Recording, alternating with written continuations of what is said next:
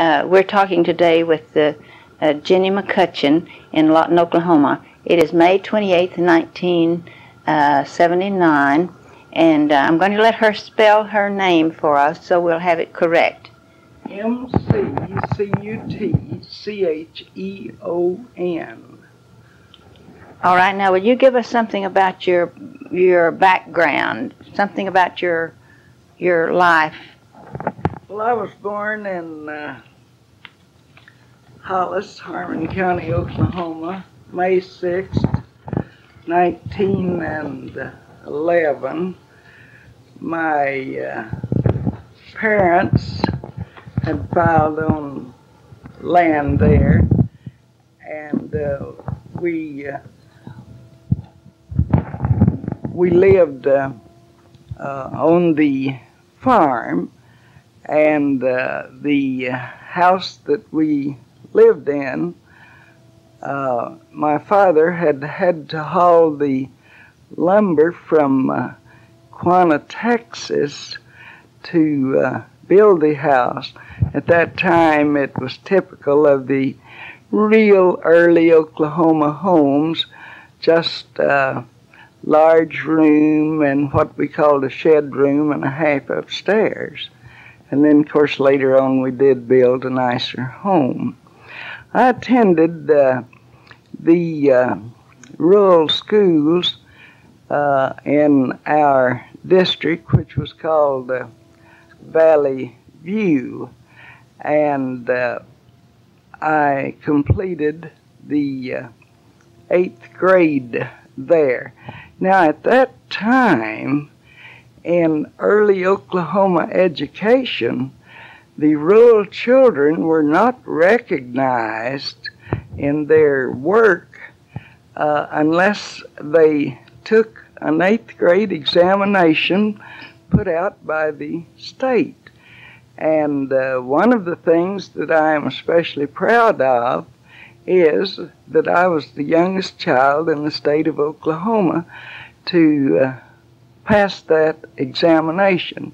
Then, of course, I went on to high school, and after I finished high school, I was still too young to teach school, so I worked at home for a couple of years and then took a teacher's examination.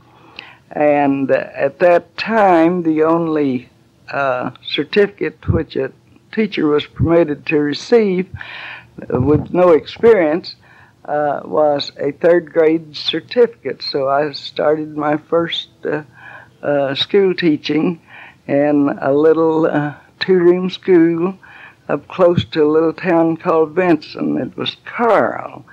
I taught school for 3 years, and at that time the drought and the depression had come along, and the teachers were teaching without any salary. And the last school I taught was, I taught the entire year without being able to cash not one of my paychecks. So then was when I decided to quit teaching school, and then took a business course, and from that time on my work has been involved in office work, office procedure, and business. All right. Can you tell us now when you came to Lawton and what your job was, and tell us something about your job? I came to Lawton in 1952. In April of 52, it was just sheer accident.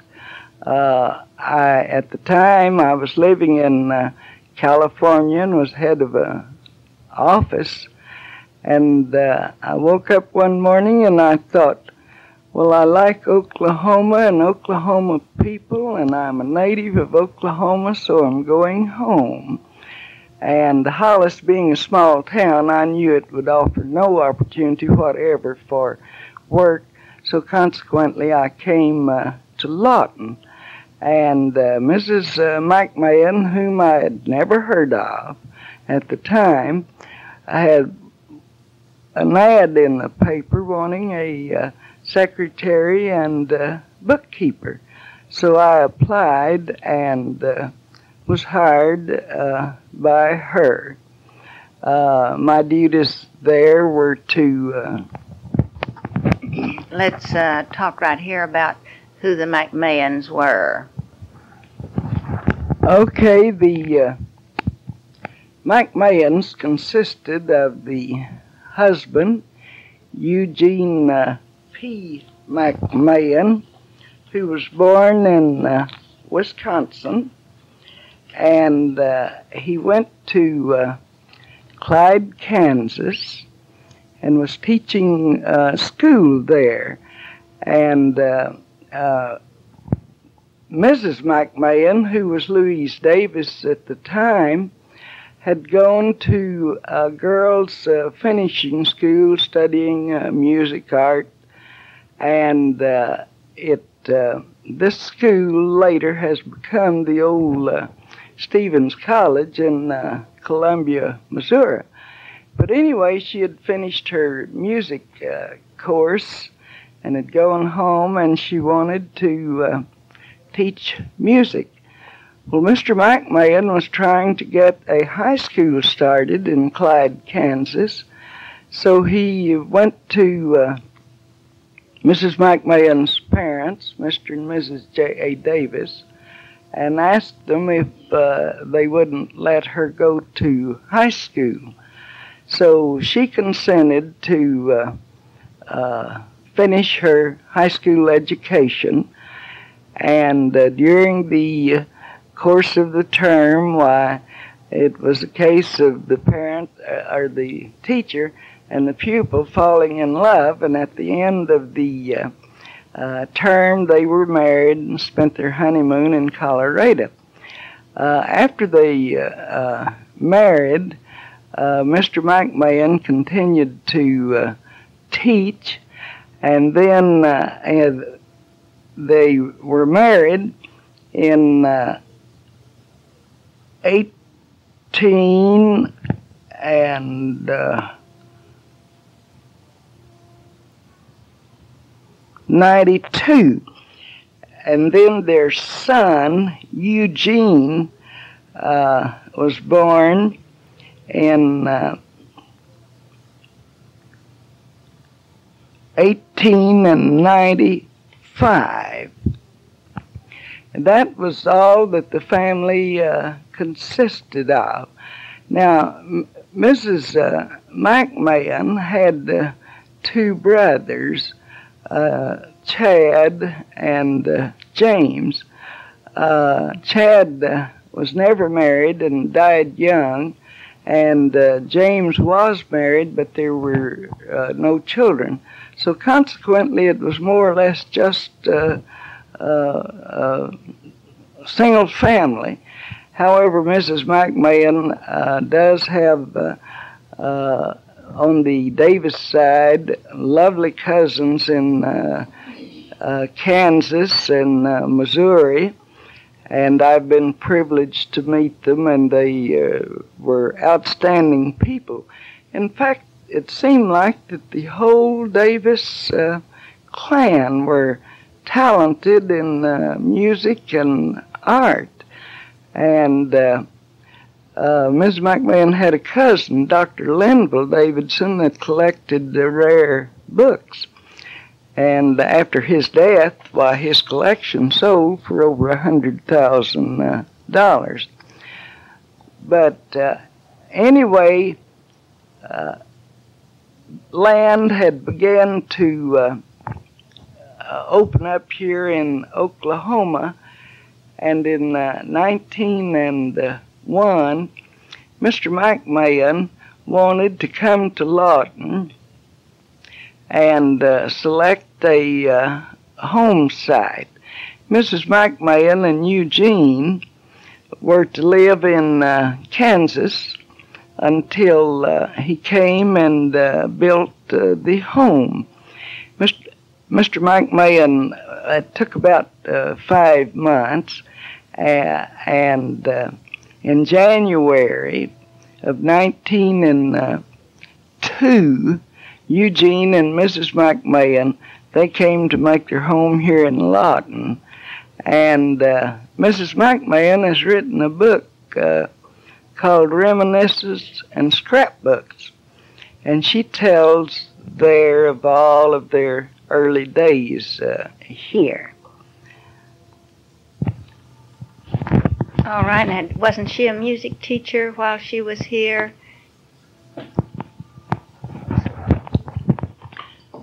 She was very interested in music. In fact, I have said that her entire life revolved around music, arts, and culture.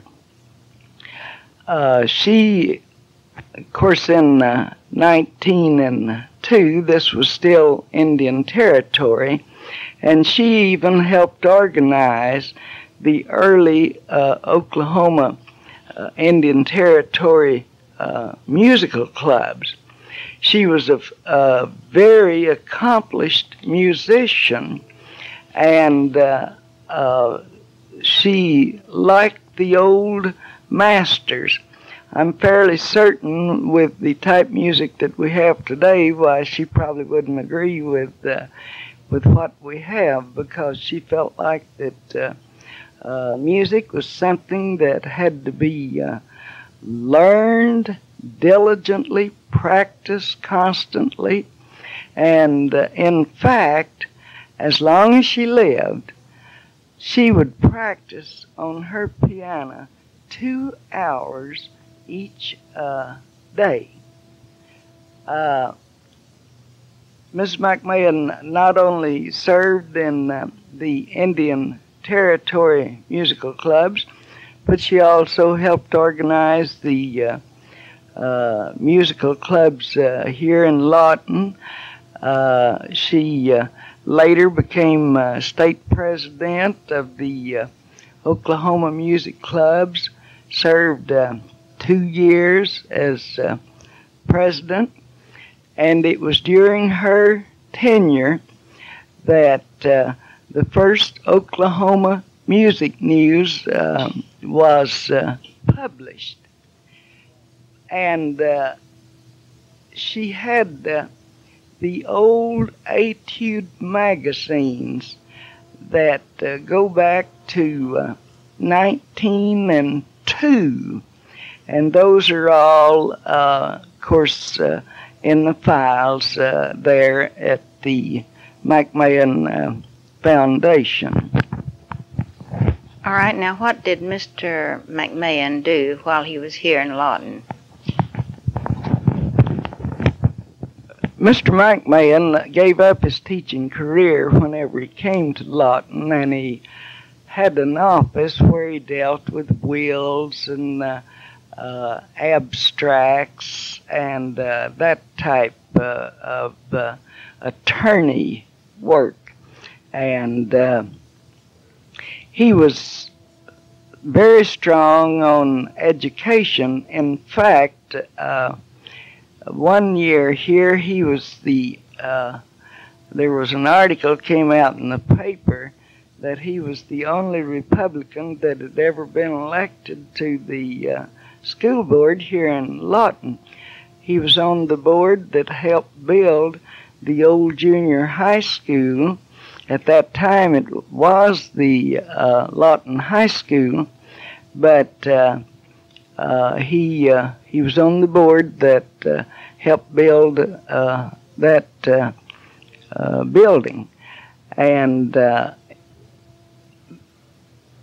in the foundation articles of incorporation, education is stressed very strongly, because the MacMahan people, they loved youth and young people, and they wanted to see them learn and progress. And in getting back to some of Miss MacMahan's musical activities, she went all over this state stressing teaching music in the schools. And at that time, most of the music was given by private music tutors, and she felt like that it should be placed in the schools so that every child would have a chance to learn music. Then getting back then to Mr. MacMahan and his ideas on education, Mrs. MacMahan told me that when Eugene became ready for college, that she and Mr. MacMahan had many long discussions as to what college that Eugene would attend. They finally settled on OU, and their reasoning was that it was a young university. Eugene was young, that he would probably be meeting men that would later on become leaders in the state, and they felt like that Eugene should grow along with those men that were in education. And some of Eugene's friends were Don Blanding and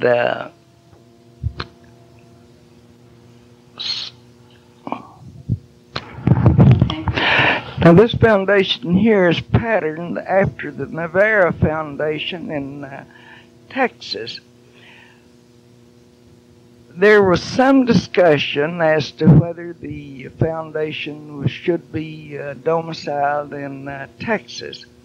But now, Mr. MacMahan, after his death, he was buried here in Highland Cemetery. They had their lots here. They knew that both of them, after their demise, would be buried there.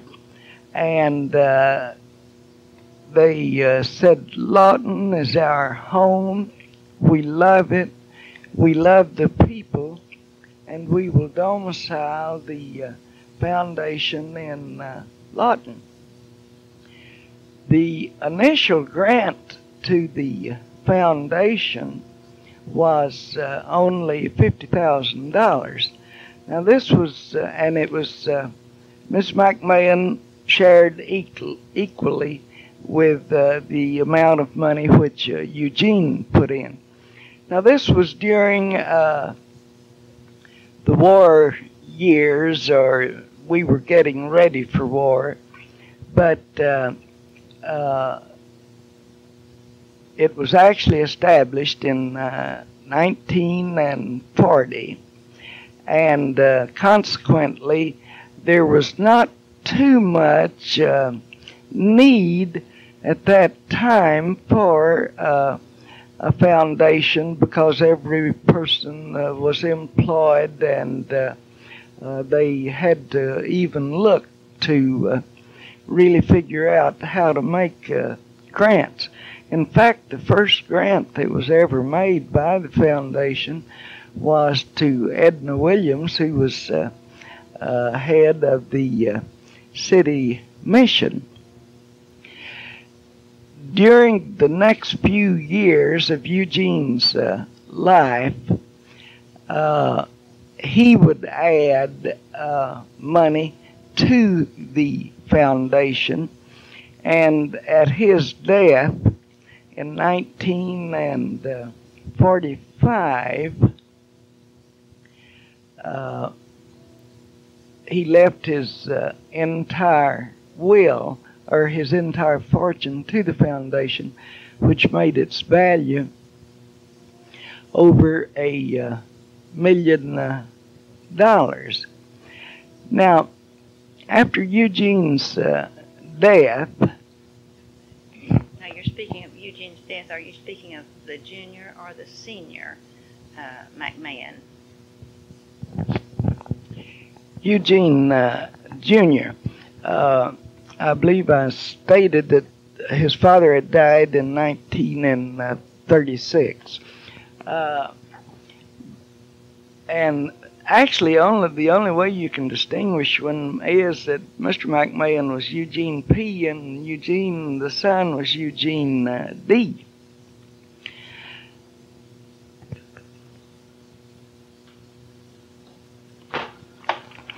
After Eugene's death, Mrs. MacMahan, she was left alone there in Fort Worth, and she told me that she kept it a well-guarded secret, but she knew that she was coming back to Lawton and live the remainder of her life. Now, at that time, Lawton did not have the large, luxurious homes that we have now. And the women's organizations or groups, they had no place to meet to where they could accommodate, say, 25 or 30 people. So Mrs. MacMahan designed the building herself. She wanted it built for a threefold purpose. She wanted the offices of the foundation housed in the building. She wanted her apartment where she lived to be in the building. And she wanted to build a place where the cultural, educational groups and social groups could meet. So she designed a room large enough to accommodate 200 people. So then, after she had made and designed her plans and so forth, she contacted the MacMahan trustees and wanted to build the building. She said that she felt like that it should be on the lots of their homestead. They had, by that time, they had bought another lot, so actually they had 714, 716C. So she wanted the building placed on those two lots. In Lawton, yes. And the building, of course, this was after the war, and materials were scarce and so forth. But the building was completed in 1948. Now, I'd like to add here that the foundation, actually, Eugene and his mother, they wanted to establish the foundation in memory of the father. Now, everything concerning the foundation has a tradition behind it. When Mrs. MacMahan built the building, she wanted something to remember her parents. Her parents had died and had left her a farm in Kansas. She wanted that farm sold and the proceeds used from that farm to build the fountain in front. And then, of course, after she came to Lawton, she wanted then to build a memorial to Eugene, which is now the MacMahan Memorial Auditorium.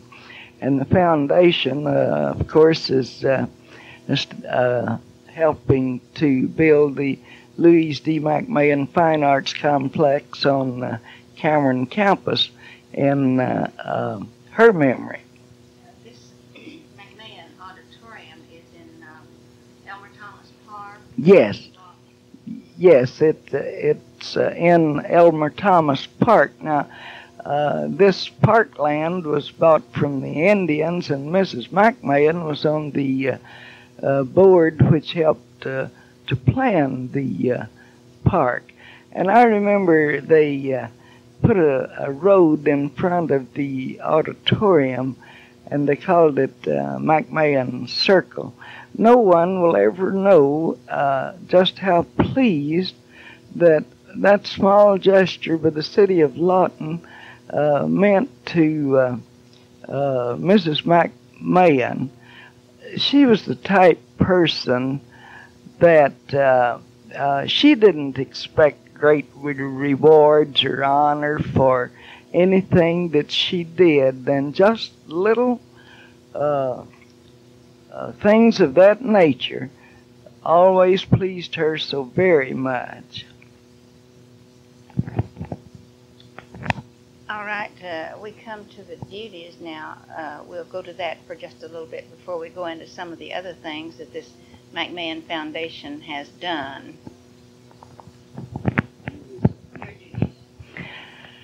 When I began working for Mrs. MacMahan in 1952, and she explained to me what my duties would be, to tell you the truth, I didn't think that I was capable. I had never heard of oil royalties and depletion and stocks and bonds and accrued interest and so forth. But anyway, she seemed to think that I could handle the job, and I was also supposed to be her private secretary. However, at that time, she was so active, she didn't need a secretary. But anyway, I was to book the social gatherings there, the meetings, and so forth, keep the office open, keep office hours, take care of the foundation day-to-day business. Now, we do have a board of trustees which make the decisions as to how the money shall be spent. But there is an enormous amount of bookkeeping and so forth, taking care of all of the oil wells and property which the foundation owns. Your stocks, your bonds, your oil income, and so forth. Sometimes I get amused at people. Some people think that we just have a big barrel of money up there and all we do is dip out of it. We've got to make money at the foundation in order to be able to give it away. So we have a firm of economic advisors in New York, Brundage, Story, and Rose, that tell us what stocks to buy, what to sell, and so forth.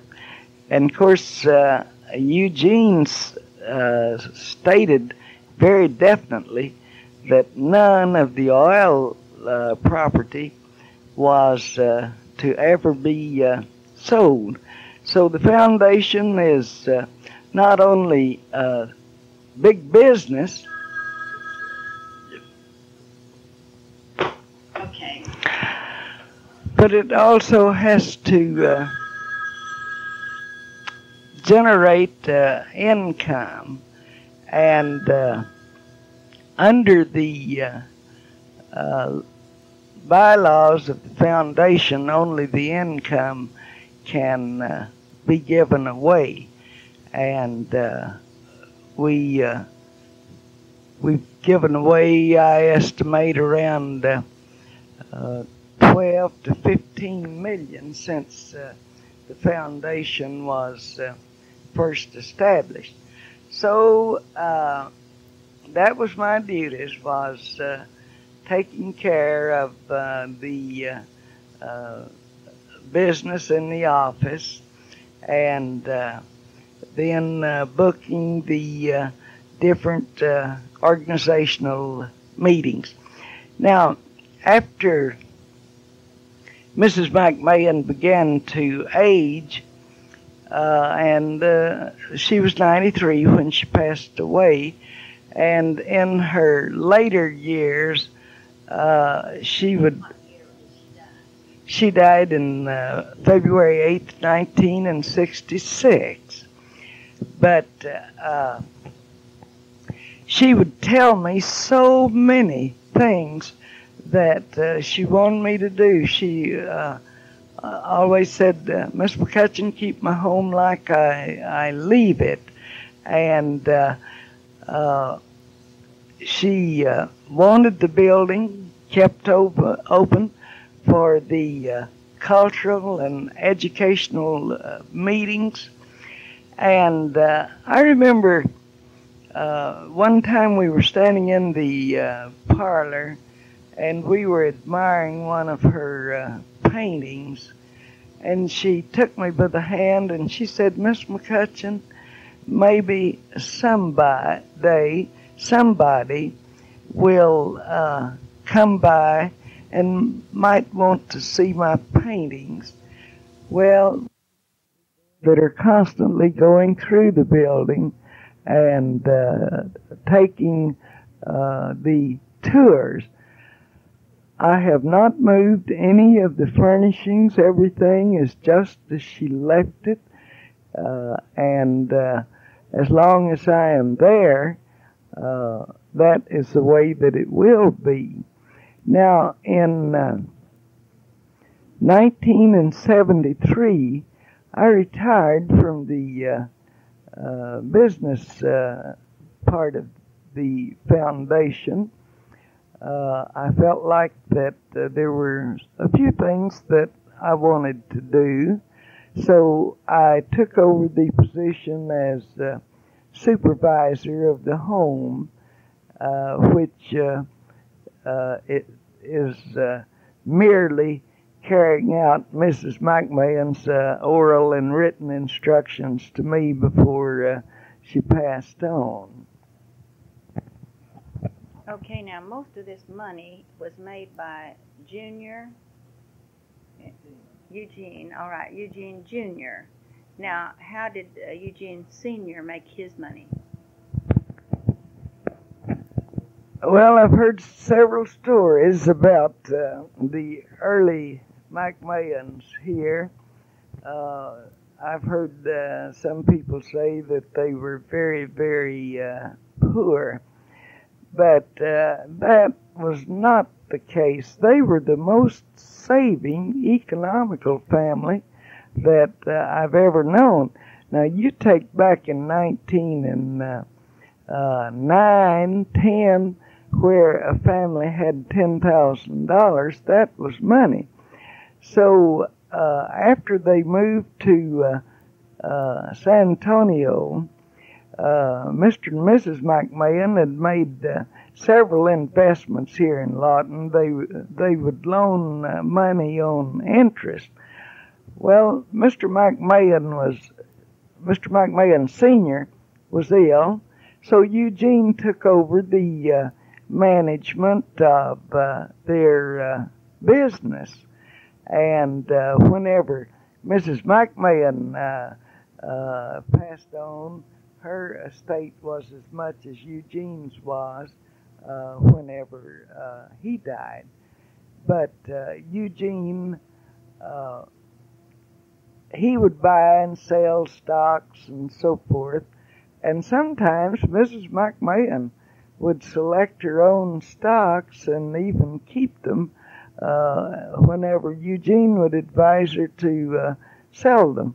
I remember she bought some Sears and Roebuck stock, and Eugene, even before his death, he asked his mother to sell the stock, and she said, well, I like Sears and Roebuck, I like trading the store, and I'm going to keep the stock.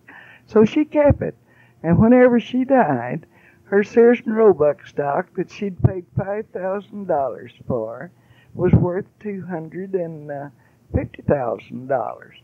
So it was more or less a mutual thing. By Eugene would advise, and if Mr. and Mrs. MacMahan wanted to follow his advice, they did, and if they didn't, they followed their own inclinations. Did the foundation have a stockbroker? Does it have now? Yes, we don't have a stockbroker as such. We use a firm of stockbrokers now. For years. Merrill Lynch Pierce in Oklahoma City handled all of the buying and selling of the stocks. Now, before the foundation buys or before the foundation sells, we get this advice from our economic advisors in New York. So consequently, we tell Merrill Lynch, or at that time told them what to sell and what to buy. Now later on, A.G. Edwards wanted to put in a stock brokerage office here in Lawton, and they went to the board, and the board, in order to help get a new business started in Lawton, began giving the stockbrokers here the foundation business. Sometimes the commissions are quite high, and then other times, why, they don't run so high. It's merely whenever we're advised to buy and sell is what the stockbrokers do. So their commissions are based solely on our economic advisors in New York. All right, does the board decide when to buy and what to buy and when to sell? No. This Brandage, Story, and Rose firm in New York City. In other words, that firm is the Bible as far as the foundation is concerned, because you take in today's times, and with the economics like it is and the economy changing, these men that are on the board are merely serving as a good citizen instead of trying to run the foundation business. The MacMahans always felt like that it was an honor for a person to be asked to serve on the board. So they draw no salary. So consequently, the MacMahans had the foundation so set up that it is one of the smoothest, most organized organizations that I've ever been privileged to work with, because you take in the oil. We do not have people that could advise us what companies to buy royalties in and so forth. And then, too, there's one other thing. You take the MacMahans, built the foundation, and put up every safeguard that they could to protect their investments. And they followed the practice. You take Mrs. MacMahan, she lived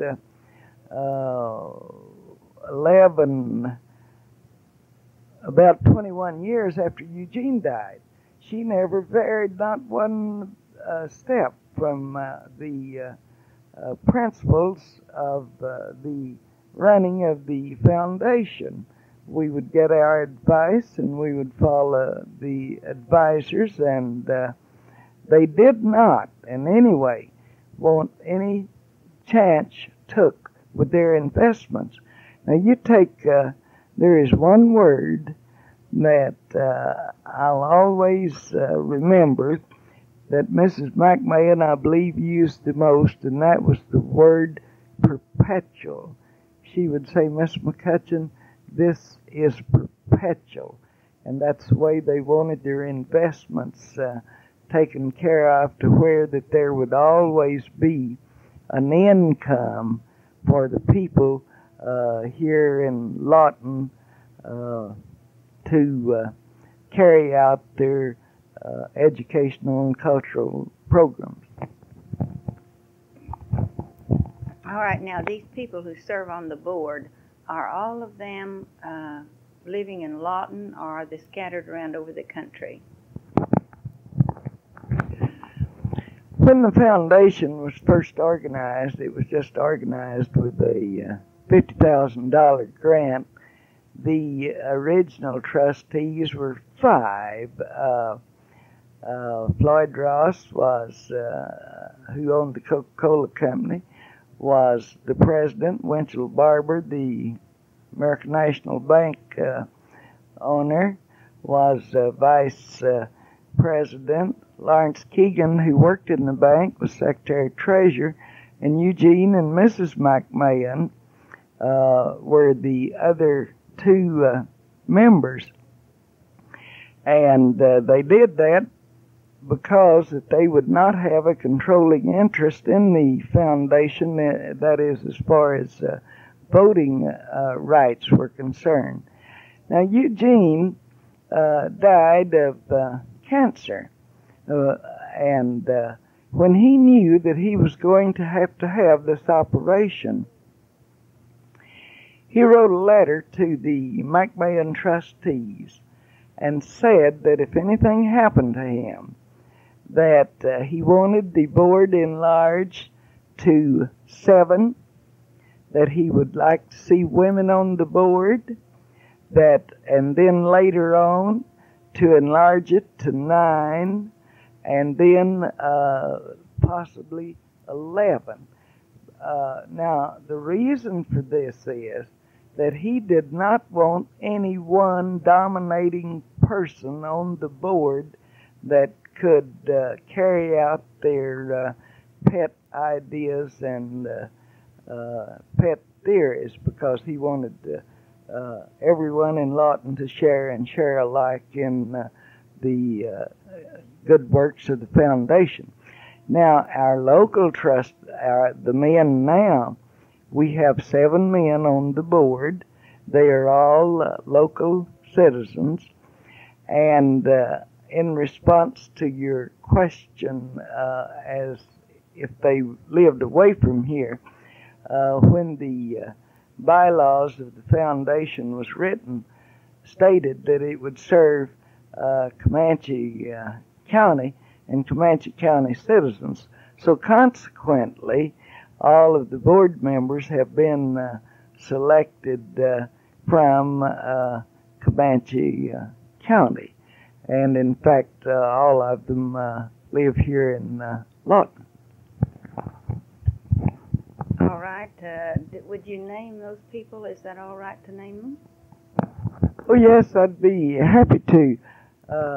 Mr. John Shoemaker, who is retired superintendent of schools here, is the president. Dr. Donald Angus is vice president.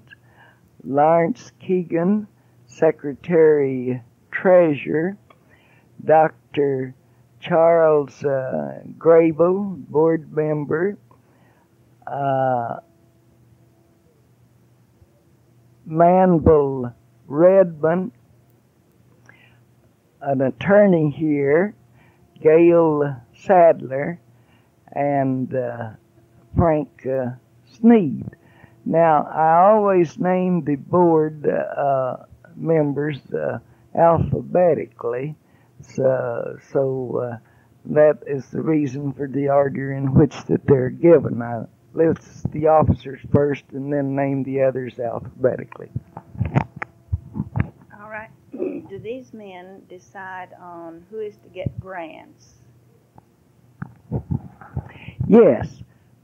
You take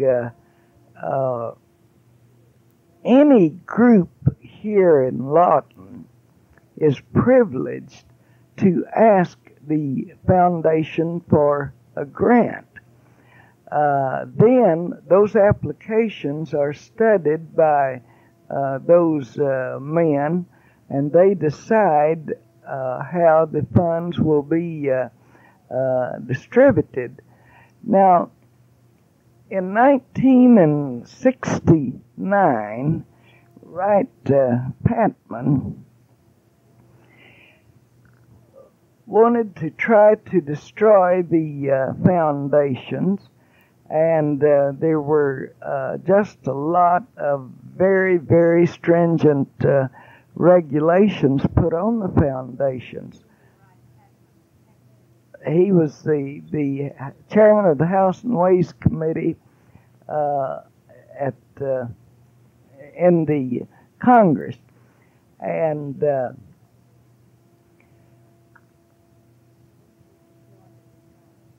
he wanted to destroy the foundation, and they made some pretty stringent laws affecting foundations. Now, used to,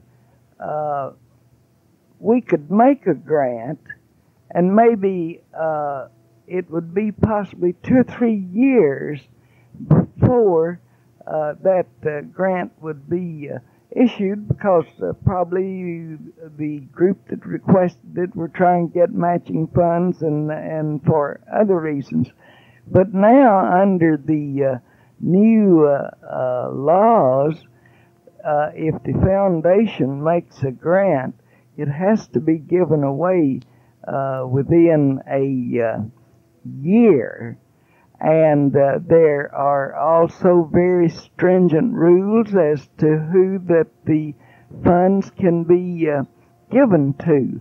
Under the law, it has to be given to tax-exempt organizations. I know that's the reason that the Lawton Arts for All Council had to reorganize, was so that they could receive their grant each year from the foundation. But all grants, in fact, the foundation has never reneged on a grant or a promise yet, but the board does have guidelines that they have to follow. And naturally, with so many different organizations here in Lawton, and all of them competing for the amount which can be given away, which will run within the neighborhood of $600,000 to $800,000 a year, it will only stretch so far. So some groups are denied, and others are given grants, but I really think that the board really tries to partial or allocate the funds equally. All right. To whom would one apply? Which individual if you wanted a grant? Any organization that is wanting to receive a grant from the foundation, if they would address a letter to Mr. John Shoemaker, President of the MacMahan Foundation Board of Trustees, at Post Office Box 1249, Lawton, Oklahoma 73502, and state their needs. This letter is received, and copies are sent to all of the board members, and that way they have an opportunity to study and inquire and investigate into that application before their meeting. Now, the board meets the first Monday in each month, and then is when your funds are or your grants are given to the different groups. Okay, we'd like to name some of the institutions. We've already named, of course, the foundation and the MacMahan Memorial Auditorium, which is a beautiful building and has been responsible for many performers coming in here and many different programs. And you mentioned Cameron. Now, would you mention some of the other institutions or organizations which have profited by these grants? You know, you can drive down almost any street in Lawton, and you are going to see buildings or grants that the foundation has either built or enabled buildings to be built. Now, you take the multipurpose center.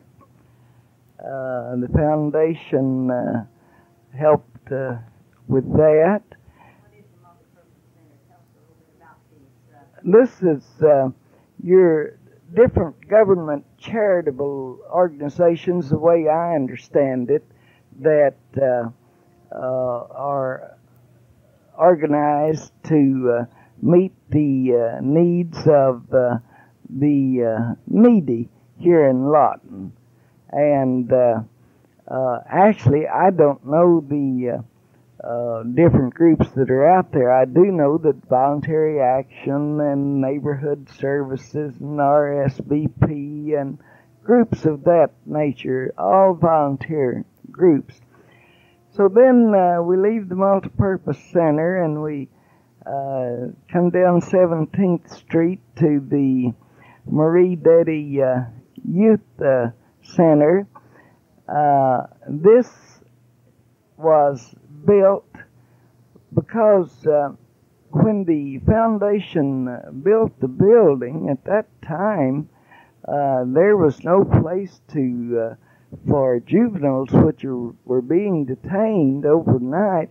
There was no place for them to be kept except in jail. So consequently, that was the reason the Marie Deddy Youth Center was built. Then, too, back of the Youth Center, you've got your Comanche County Public Health Department, and the foundation has spent approximately, they try to get matching funds from the government on those type projects, and I would estimate that they've given the city-county about $500,000 to assist them in their projects. And then we have the Boy Scouts hut. The foundation furnished matching funds for that. The Museum of the Great Plains, the foundation furnished the money for that. The foundation furnished about half the funds to erect the YMCA building. We recently installed solar heating in one of the new schools that are being built here in Lawton. Then, too, Gene Brooks, who is National Executive Director of the music clubs, and he wanted to domicile the headquarters in Lawton, so the foundation built him an office, placed it on Cameron campus, and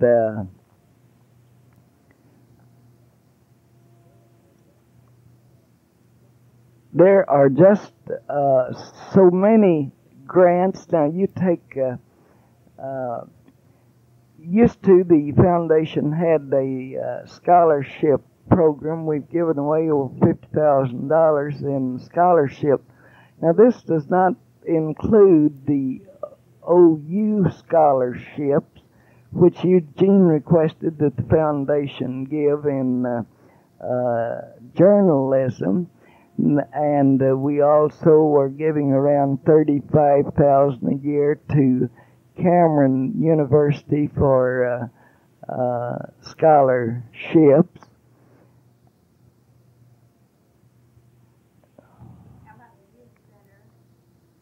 The Youth Center, Salvation Army Youth Center, yes, we have built a couple of buildings at the Salvation Army, Miller Manor here for Alcoholics Anonymous, and there absolutely it is just a list of almost any public service in Lawton.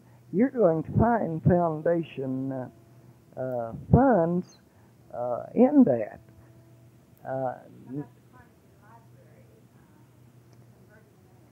The foundation has not contributed to the Carnegie Library.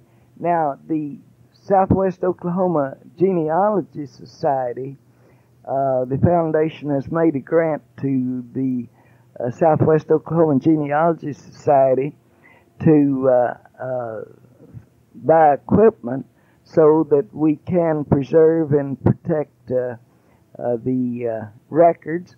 We also paid the loan off on the Mattie Beal home, Lawton's Heritage House, and you take the building down there where the little theater is. Why, we've given them money for heating and lighting and air conditioning, and that building was really built several years ago. I'm not familiar with the exact year, but anyway, the foundation gave money to help build that building. I think that was in the beginning youth center, wasn't it? Before it became Yes, it was a youth center building. And then the Red Cross, we bought the Red Cross building there on 4th and Gore. We built the building for the Campfire Girls. We built Camp C. Andy, the Campfire Girls summer camp. We send children to camp each year.